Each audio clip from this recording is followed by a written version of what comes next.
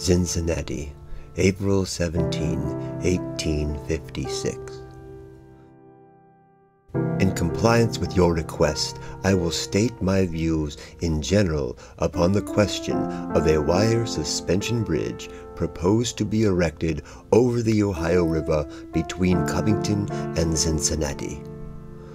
The future prosperity of Covington is closely interwoven with that of Cincinnati.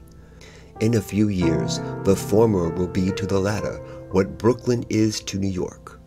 Once linked together by a permanent highway, the interests of the two cities can no longer be separated. Respectfully, your obedient servant, John A. Roebling.